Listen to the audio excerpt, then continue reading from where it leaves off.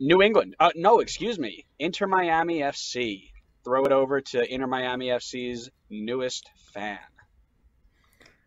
Yeah. So unfortunately, they lost their first preseason game the other day to Philly.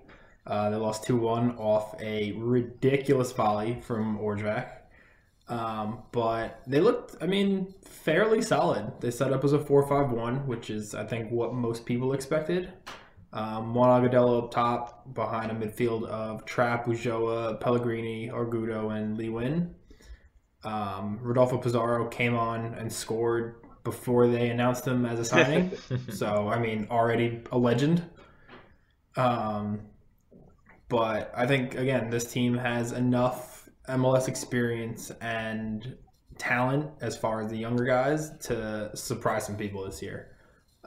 They had two of the first three draft picks this year, so they signed Dylan Nealis and Robbie Robinson. So I mean, I think I'm excited to see what these guys can do. That being said, I don't know who does the scheduling at MLS, but their first 5 games are a nightmare.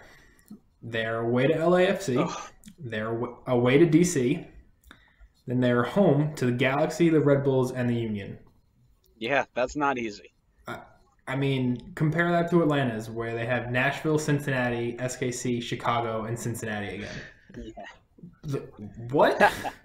How is that fair? That's what you get, Beckham. You should have joined the league in That's 2012, like we all told you to. trial by fire if I've ever seen it. Yeah, we talked about these guys a lot, right? I'm not gonna harp on them too much, but backline's experienced, midfield's explosive and young, front line is unproven and or really injured. So you're gonna need to find somebody to put the ball away. Pizarro's a good start to do that. Yeah, this can be an exciting team to watch this year. I'm looking forward to it, honestly. Nice. 2, 3.